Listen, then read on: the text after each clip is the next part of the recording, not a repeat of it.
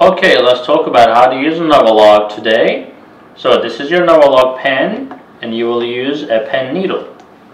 So this is your abdomen I'm going to consider, and this is where you can inject around your thigh, well, upper thigh, and this is your abdomen. Please make sure you do not inject very near to your umbilicus, the upper buttocks, and the back of your upper arm. Now let's talk about how to do this. Your doctor will advise you how to take this. You need to make sure that you follow the instructions very carefully. So let's say you're going to take 10 units of insulin. In this case, you're going to dial up to 10 units. And then you take the cap of the pen, and this is your pen needle. All you have to do is screw that pen needle with the cap onto your pen. And after this, you will be able to pull the cap back, and there will be another cap which you will have to take off until you see the pen needle. Now you're ready. You need to make sure that you can do priming with 2 units of insulin. You will see some insulin coming out, as you can see. It'll drop. And then after this, you're ready.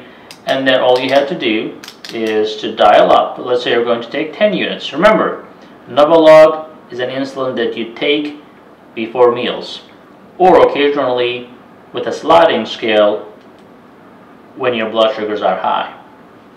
So what you're going to do here, after you dial up the pen, you go directly to your skin, onto a clean skin. You will inject it directly 90 degrees, and you will push the plunger in. And then it's recommended generally 5 to 10 seconds to wait until it's totally delivered, and then you pull it back. At this point, you will have to take the pen needle off, put it in a container that is safe with a lid, and then you're ready for your next injection. Remember, the action of Novolog is around 3 to 4 hours. It starts working in 10 to 15 minutes. It peaks around 90 minutes. And then the effect disappears in 3 to 4 hours. So you do not want to inject Novolog every hour, because that can cause accumulation of Novolog in your system and can lead to severe hypoglycemia, which is low blood sugars.